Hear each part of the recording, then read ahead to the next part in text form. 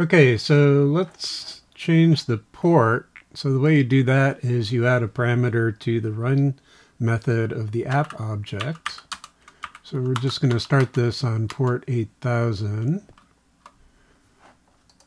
And now let's start working on the main menu. Actually, before I do that, you can associate multiple routes with the same view function simply by listing them. So I'm also going to have app.route index is common, and also the default on like Apache and some other web servers is index.html. So even though I don't actually have an index.html, it will go here.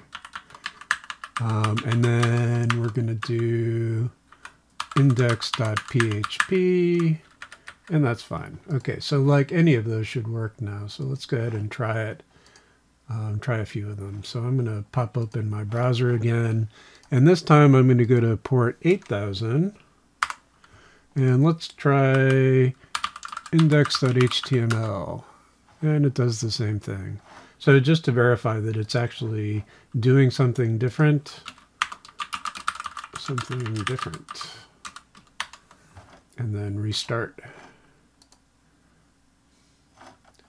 And then if I reload, verify that it actually does work, and it does.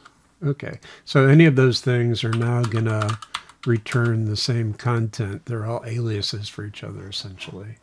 But what we really want here is some fully formatted HTML that includes lists of links that the user can click on for the basically menu functionality.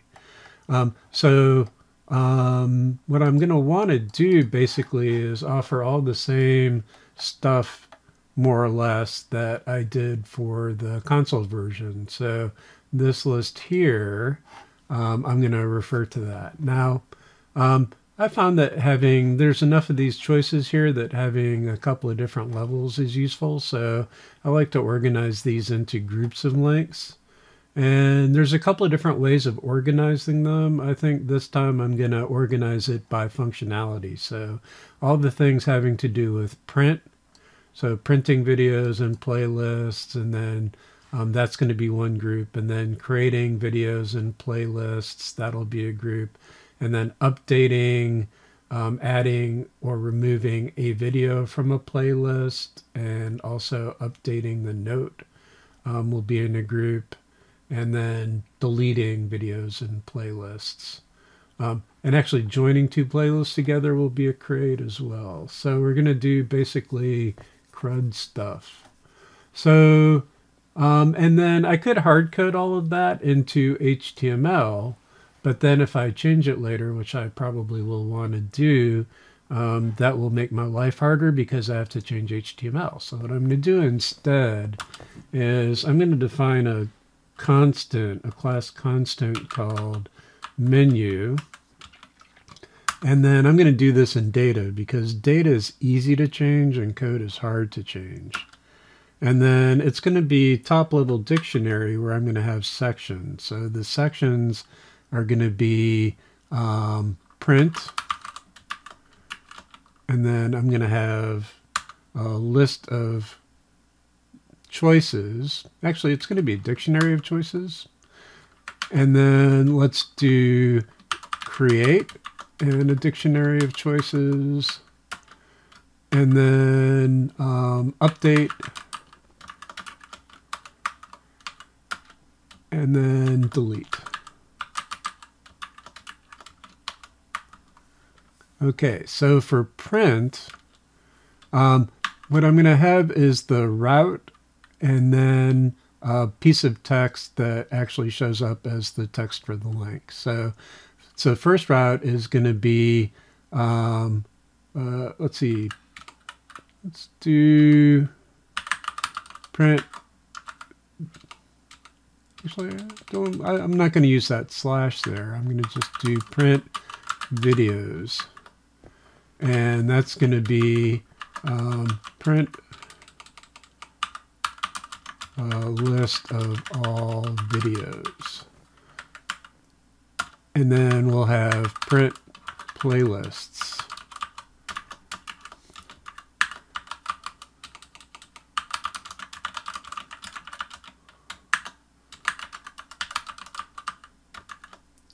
Okay, and then for create, we're going to have create video. And we'll have create playlist. And then we'll have join playlists.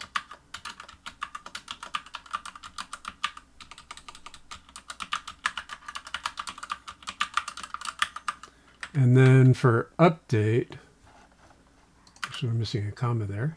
And then for update, we're going to have, let's do update video note.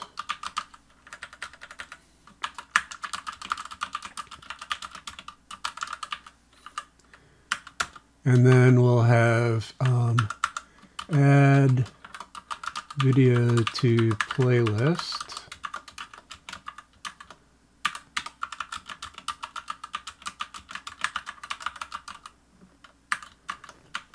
And we'll do remove video from playlist. And finally, we're going to, actually, I think that might be it for this one. Here, let me take a look at the options again. I think that's it, yeah.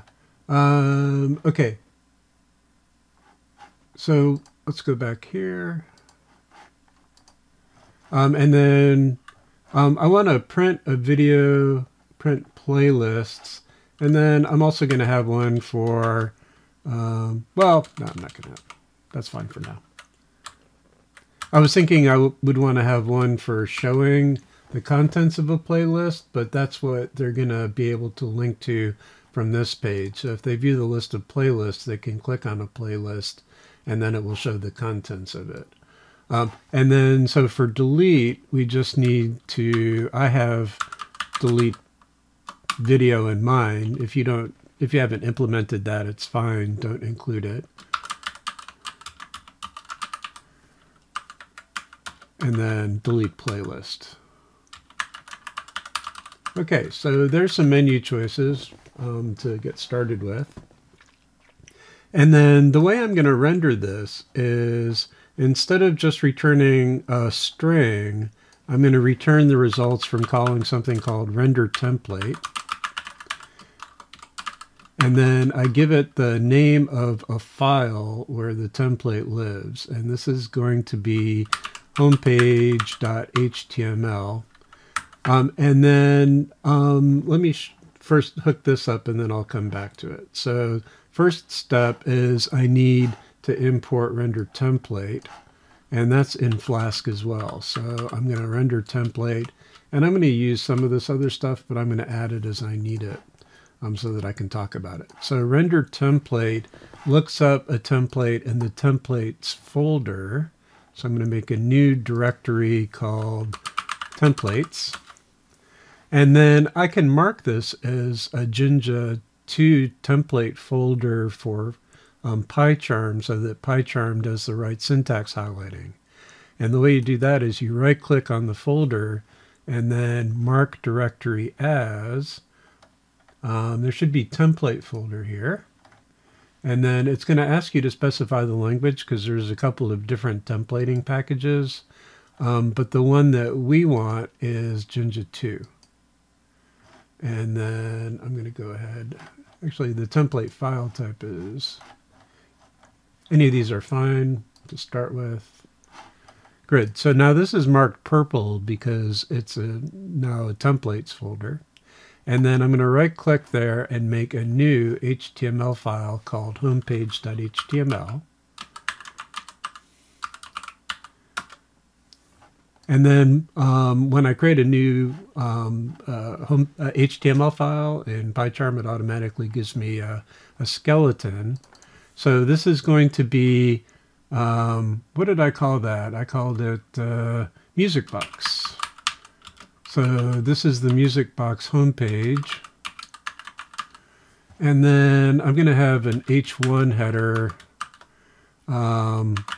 Please select an option below. And then I'm going to have, for now, I'm just going to hard code some stuff, and then I'm going to actually do the right thing. So it's going to have an unordered list with a list item, and then we'll do anchor href equals. And for now, I'm going to hard code the URL as well. Print videos. And then the text, print the list of videos. And then we'll do one more.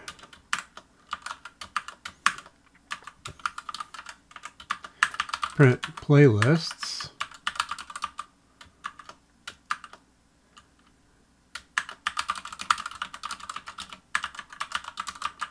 And then if you don't know HTML and CSS, there are some references to W3 School tutorials in the lesson, but we're going to keep it really simple. This is about as complicated as the HTML bit is going to get, and we're going to use minimal style as well. So you should be able to pick this up pretty quickly, but let me know if you have any questions. Okay, so here's an HTML page, and right now it's all static HTML. And then back here in Web UI, the way this is going to work is when we hit this render template, it's going to fetch that content and then render it into final HTML by replacing any spots in the template that we have dynamic content in, and we will in a minute. But I'm going to go ahead and run this now, and then go to it in the browser, and here's my menu. So please select an option below. And then if I click on this link, you'll see it goes to /print videos, but I haven't defined that route yet. So I just get a file not found and so on. All right, so let's go ahead and make this template do something a little bit more interesting. So I want to actually have it render all of these paths here. And so the first thing I need to do is I need to get this menu into this thing that renders the template and into the template itself. So the way you can pass in a value is you can say like options equals webui.menu. So this is going to be a variable that's available inside the template when I render it, and it's going to be basically a dictionary of dictionaries. So inside here I'm going to have options, and then this is basically going to be two lists. So I'm going to have an H2 here, which is going to be something like what did I actually even call that? Hang on a sec. So print. So this one here is going to be print, and then here are going to be my print statements. And then there's going to be another H2 for create with some more stuff under it and so on. So that's basically going to be a loop. And you can actually write a loop using a Jinja template.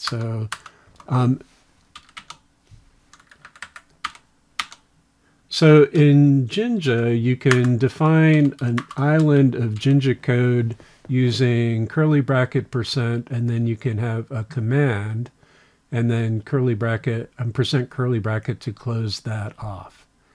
And if I want to put a loop in here, the way you do that is I say for option in options, and then options is the variable that I passed in when I called render template, and it's going to be that menu, and then option is the index variable, just like in Python. So it's going to step over each option in options, which is going to be a dictionary. And actually, this is going to be the key. So this is going to be play, create, update, and delete.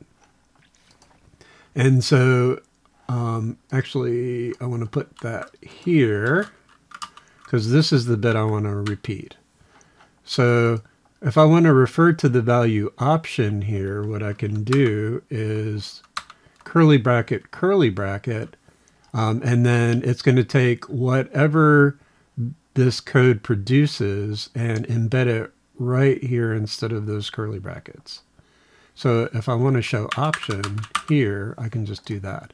So that will replace this whole thing with whatever that value is, and it should be play, create, update, and so on. And then at the bottom here, I'm going to end my for loop. And then to end the loop, I make another island, and then inside I say end for.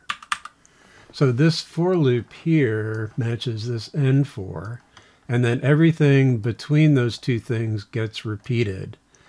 And then when it hits that, it's going to replace it with each of these options. So let's go ahead and reload this now. I'm going to rerun this. And yeah, you have to rerun it every time you change the template because it gets cached in memory. Great. So print, create, update, delete. And now for each of these dictionaries, I'm going to loop through the choices in the dictionary. So here, I'm going to have another loop.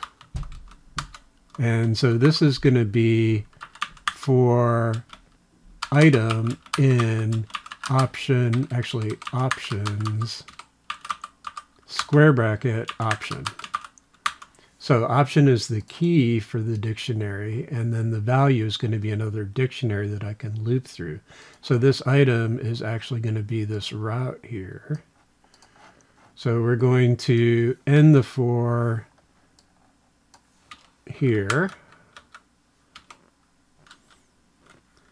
And it seems to want another level of indent, which I don't want. So this is going to be another end for here. And then this thing is going to be item. And then this thing is going to be options, option, item. So let's go ahead and reload that. And then reload. Oh, and I forgot my curly brackets. So let me put my curly brackets in.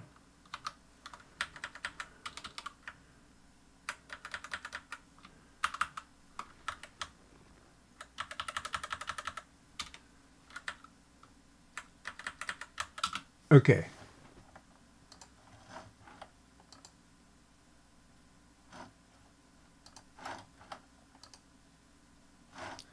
So that was not quite right here.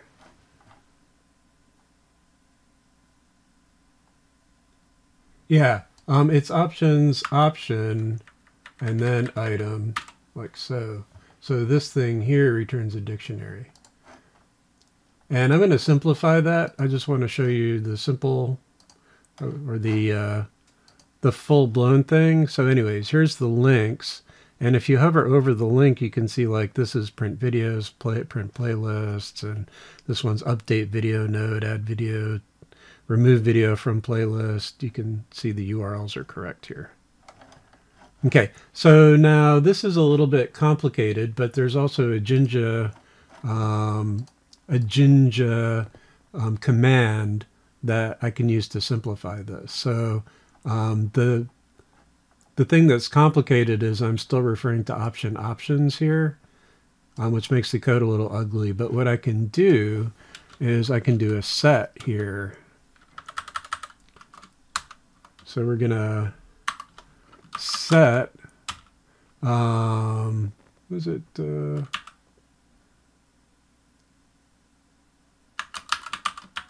call it option dict. And then here I can say for item and option dict. And then same thing here. So that cleans it up a little bit. I'm actually not happy about the naming at all, so let me think about that for a second. I mean, it works, but because I get the same thing as I did before. So that works, but I think it could be clearer. So let me think about what it is. So this choice is a group. So it's a group of links. And then this is the key. So this is going to be option, let's call that option group key in options. And I don't think refactor rename works here, unfortunately. So you want to just refactor rename. Actually, I think it, no, well, no, it doesn't like to rename there. So for group key in options, we're going to print group key.